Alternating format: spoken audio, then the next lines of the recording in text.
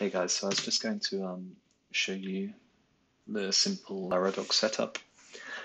Initially, when I tried this, I was using a multi-project approach for one Laradock installation.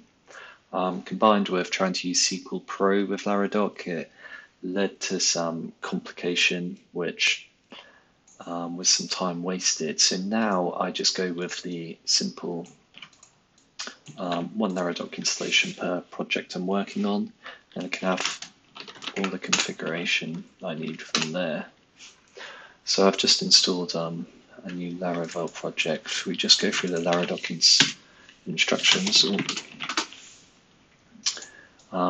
There's one thing I changed in the .env file, and that's the MySQL version. So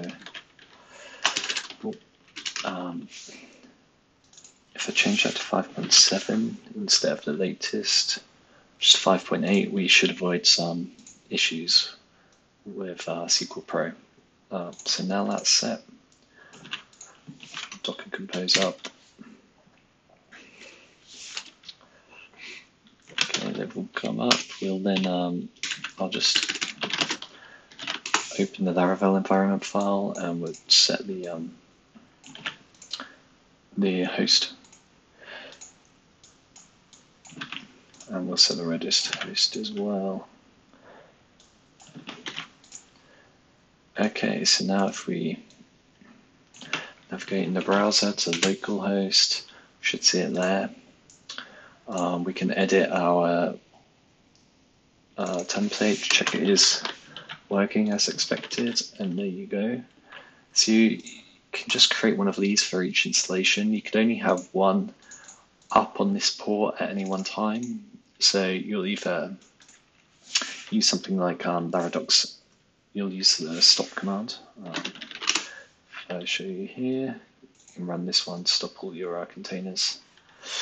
I'll just show you Sequel Pro connecting. Root and root are the default connections on localhost. If you connect there,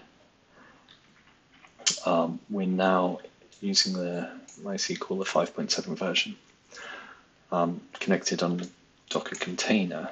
So yeah, if I show, we can stop these. You can change the port. That may be something for another cast on a container. And if we refresh these, that's down, and you could then create one elsewhere. I think I'll stop it here, guys. Cheers.